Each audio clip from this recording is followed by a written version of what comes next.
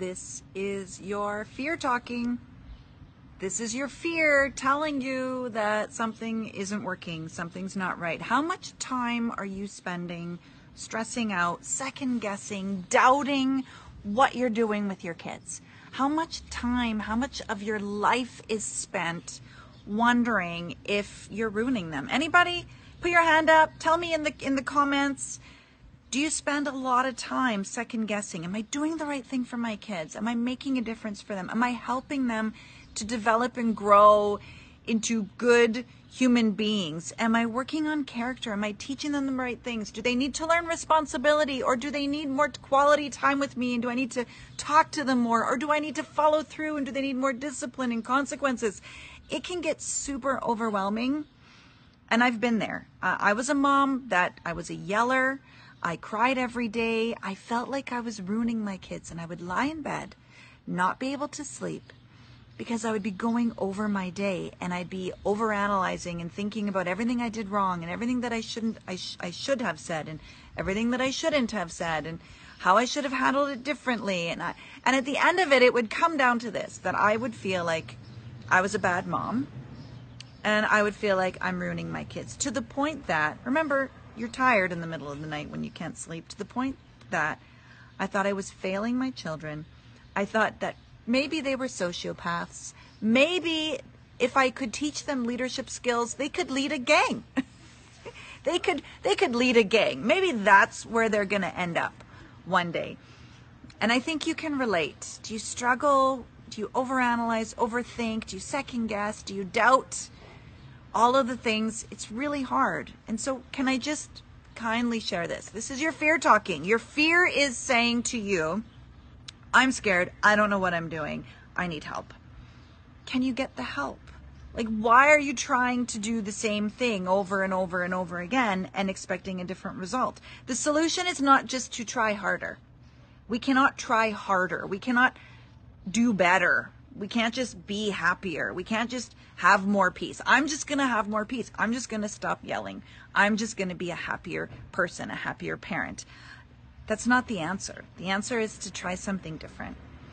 Your fear is saying you need to get tools and support. You need new skills, but you also need new support. You need accountability. You need someone who can see things from a different perspective. You need someone who can say, okay, this is working, this isn't. What do you think about this? I promise you, there are always blind spots.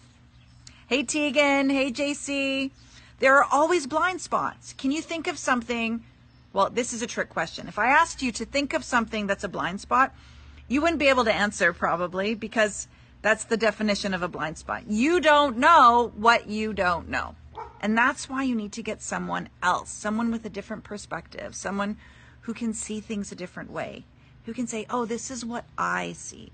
Sean, my husband, always says, how does he say it? He says, you're inside the bottle. That's what he says. He says, you're inside the bottle. You can't read the label, but someone else can. There's things that they can see.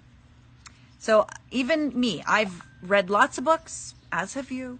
I've done lots of things. I've listened to lots of different trainings. I've listened to tons of podcasts, but I promise you this, no matter how much you know up here, there's things you don't know. Maybe you know some of it, but you don't know how to apply it. Maybe there's just a tweak that you need to make. So I have coaches. JC is an awesome coach. I learned from her tons. Shout out to JC. I have coaches, and a good coach always has a coach, because we get that. It's not about just reading a book and knowing all the things. The application piece, the implementation is really where the rubber hits the road. So I'm here for you. There's other people, there's other avenues, but your fear is talking to you, and it's saying, man, it's not worth it. It's not worth it spending this much of your life second guessing, doubting, feeling overwhelmed, feeling like you're trying to do everything, none of it well. It's not worth it. So get the help. Like and follow Families Matter Most. There's a free podcast resource. There's stuff on my website, familiesmattermost.com. You can reach out about private coaching. There's going to be online group coaching. There is an online course that you can purchase on demand. Watch it when you want.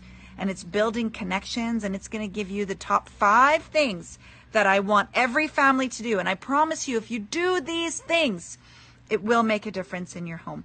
It will make a difference in your family. So this could be your summer. This could be the time for you. JC says you're the best. No, you are, girl. Tegan, you're pretty fantastic too. Let me know in the comments, what is your fear saying to you? What's holding you back? I can't wait. I can't wait to see you overcome in this area. So whatever you do today, don't let fear drive the car. Don't let fear run the show. Just figure out what it's saying to you and then try something new. Bye, guys.